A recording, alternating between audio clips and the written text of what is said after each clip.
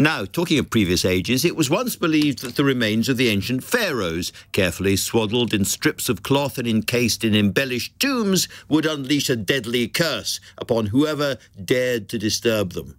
But scientists today say that a fatal fungus within them, which struck dead several archaeologists at the turn of the century, could now be a miracle cancer drug. To find out now more, I'm joined by Professor Elaine Bignell, Professor of Medical Mycology at the University of Exeter, specialising in human fungal pathogen research, which sounds terrifying. Professor Bignell, thank you very much indeed for joining us. Can I ask you, first of all, is there some sense that this could be the next penicillin we're talking about here?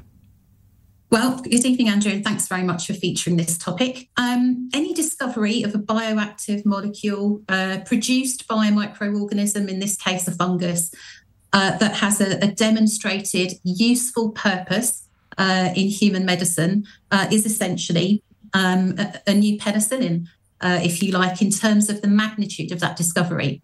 So in the past, a lot of these discoveries were serendipitous.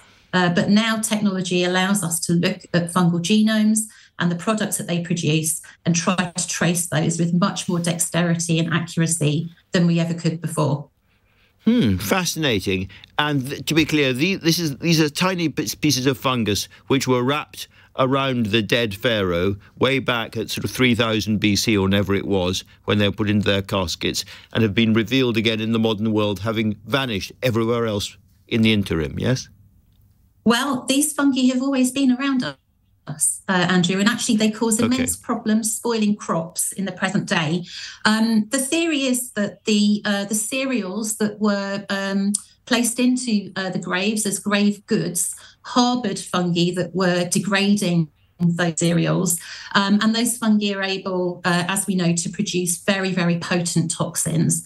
The fungus that has been implicated in the Tutankhamun story is a fungus that produces one of the most toxic small chemicals known to man, and this we know can be deadly. This is likely deadly in that case. This is the pharaoh's curse. That sort of whack down people who first opened the tombs. Now that we know that it has this very, very useful potential in medicine, what kind of diseases might it be used for? What kind of remedies will it provide? Okay, so this particular small molecule that has recently been identified, which is called an aspergillus, the scientists have discovered that this is able to stop immune cells from dividing. So it could be a very important intervention in tumour formation and expansion.